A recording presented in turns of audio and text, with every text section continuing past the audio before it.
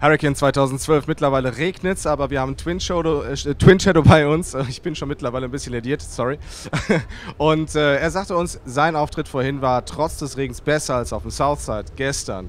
There were some sound problems yesterday at the Southside Festivals? Yes, there were. The soundmen there were not very nice to us.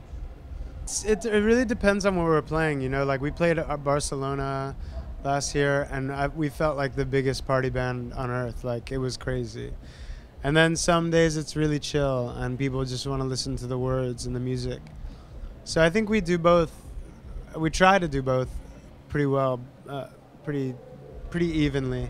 In Finland once we got several underwear thrown at the stage, so that felt like a party. The Strokes were one of those bands. They're a band who, like, they're so simple and they don't do any crazy things. They don't have like crazy pyrotechnics. You know, they have like nice video and whatever else. But they're a band who just, like, their sound and their energy is so consistent and so, like, focused in a way that you're just kind of like, that's all I could ask for, you know? And then there's, you know, there's bands who have like lots of gadgets on stage and keep the energy up and don't let the kind of all their equipment take over. You know, bands like Radiohead do a good job of that. And we have our good friends M83. They really put on a show and they don't let all the things take over. They keep their energy really high. And those are shows that are really inspiring to watch. Shows where there's not like a dip constantly, you know? I went to Roskilde with my girlfriend, who's Swedish. How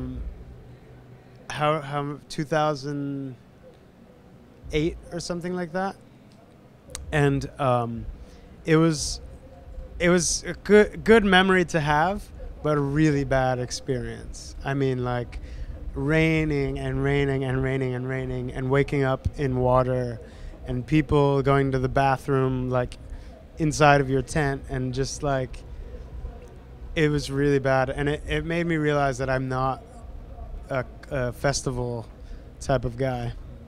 I'll go to a rave in the middle of the forest, but I don't want to go to a festival. I don't know if I like that many bands, you know, to be honest. It is already a problem. I almost never ever know where we are, and a lot of people always have mentioned before that people who've seen us many times always see that I turn to the drummer and I walk to him and say something and then walk to the microphone.